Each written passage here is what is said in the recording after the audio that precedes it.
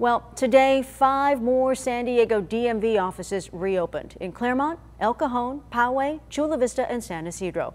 10 News reporter Jared Aarons was in Claremont as people lined up, and he says things went more smoothly than they did when the Hillcrest DMV office reopened earlier this month.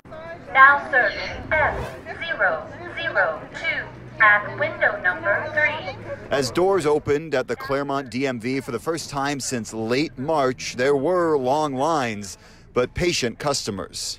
I got here about 6:30. I sat in my car and drank my coffee. Margot Bali was one of the first to arrive to renew her registration after paying some fines. She was pleasantly surprised at how calm things were. I had been to Hillcrest about 2-3 weeks ago. So I said, okay, I saw that situation, so let me get over here.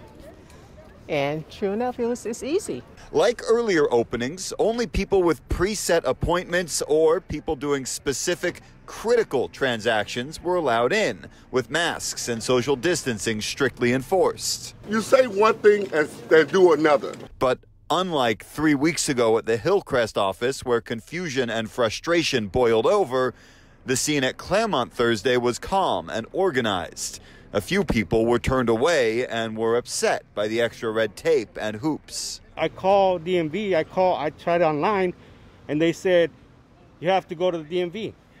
I tried to make an appointment by phone, they wouldn't let me.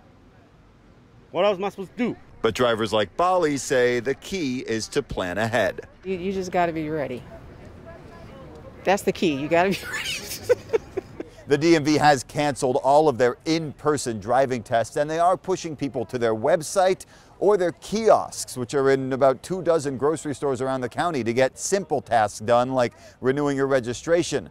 They say if you did have an appointment over the last few months when they were closed, someone will call you to reschedule. At the DMV in Claremont, Jared Aarons, 10 News.